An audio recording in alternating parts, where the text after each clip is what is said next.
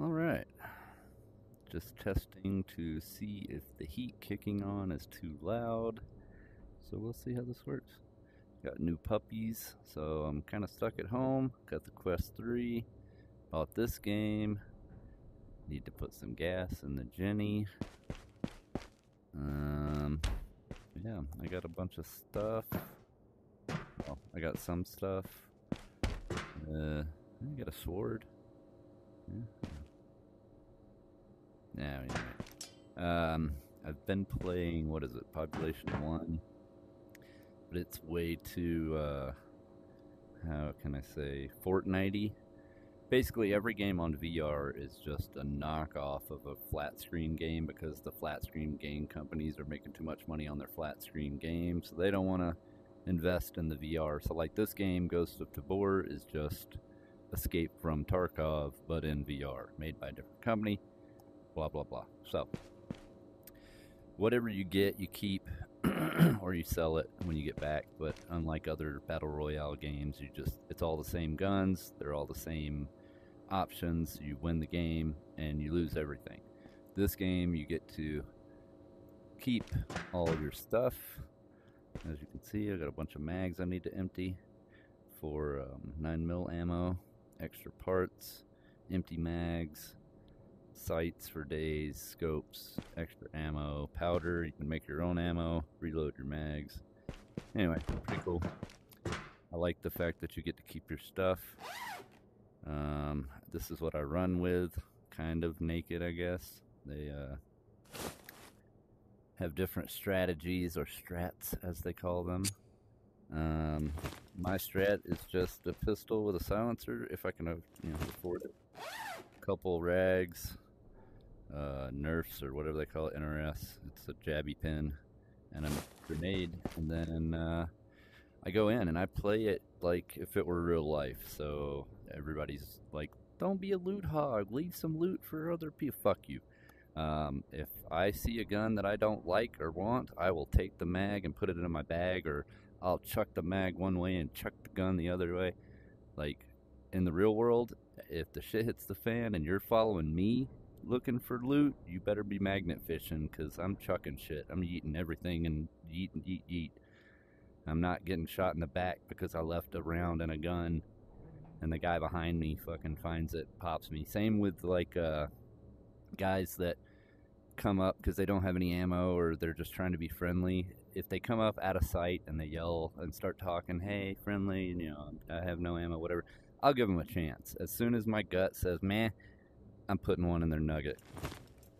However, the guys that come up and start shooting at you and then you either outgun them or they run out of ammo and they're like, oh, never mind, hands up, and they throw I'm blasting you right in the face, dude.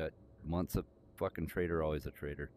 Don't care. So there's the heat kicking on. Hopefully that's not too loud. I'm gonna sell that. Give me that. And then I'll jump in a game and show you guys how I roll. Put this food away. Boop. Look at you. Alright. How's my shit looking? Alright, we're good. I'll try and speak up since the heat is on. Hopefully it's not too loud. And let's rock and roll. See what happens.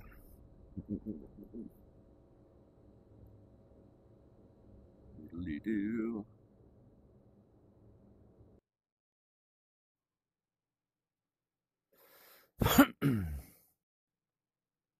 Also interested to see how much video recording affects battery. I do have a battery headset, luckily, so we'll keep an eye on it. Oh, fuck. Alright.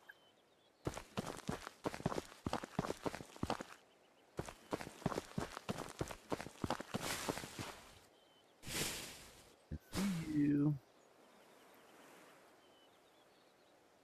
Wait till he turns around, and then I'll fucking close the gap a little. See if I hear any other people or sounds.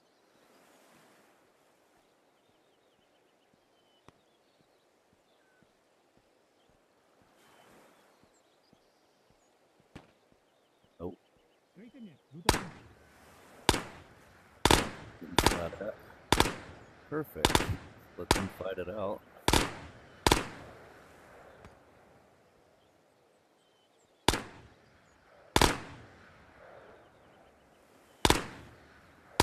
Glad I didn't fire.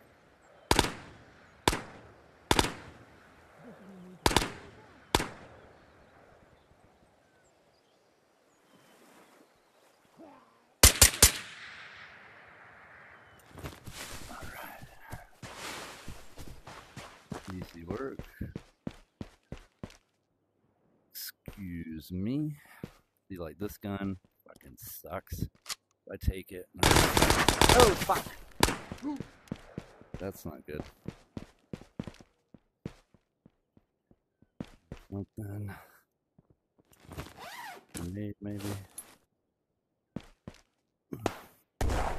Fuck. Don't need that.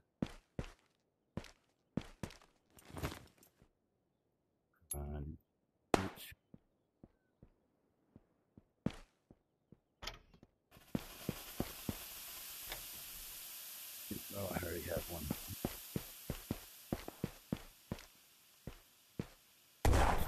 You for a little while. Ah, fuck. Wonder if I got him with the grenade.